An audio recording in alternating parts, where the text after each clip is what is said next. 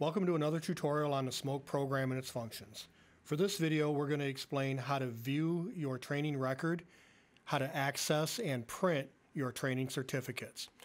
We're going to start from the login screen for smoke, so enter your login credentials, either your email or your PIN. Enter your password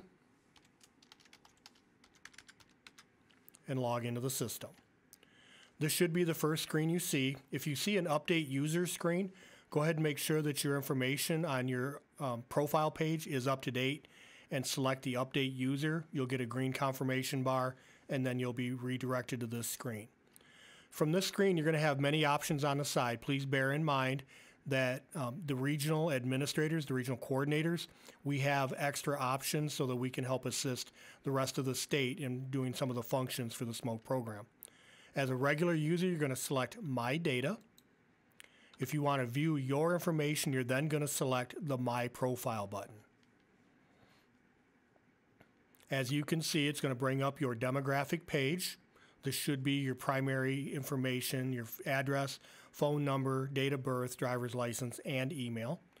If you're looking for your training record, what you want to do is you want to, underneath the red line, slide 2 tabs over, select a tab that says Training Activity.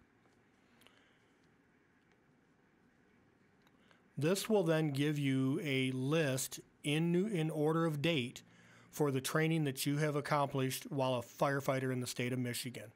For any individual program that you want to view, select the Options button next to the course, and you're going to either have Details or Print Certificate.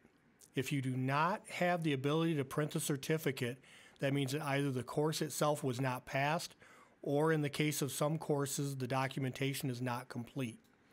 But if you do have the Print Certificate button, you may go ahead and select that. That's going to take you to a new window, and the system will generate a printable certificate for you based on the course that you selected. If you note on the certificate, you have a class number in the lower right. The last 6 digits is your personal identifier number, PIN number in smoke. You'll also note that it's dated by who the fire marshal was at the time of your program, who the instructor was, and then also who the chairperson of the Michigan Firefighter Training Council was at the time of your certificate.